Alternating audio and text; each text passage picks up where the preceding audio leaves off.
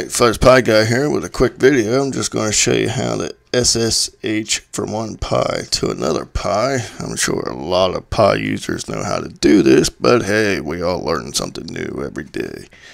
So, for those that may not, we're just going to SSH from one to another. So, now that I'm logged into my Pi here, we're just going to type in SSH Pi at...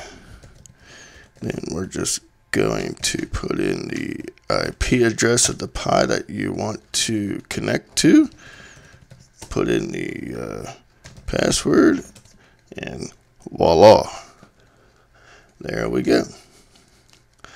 So now that you're in there, you are ready to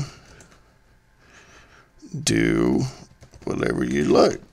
So if you want to do an update, we can do an update. We'll let this go. Then all we need to do is, once we're done and you want to get back to your other Pi that you're originally logged into,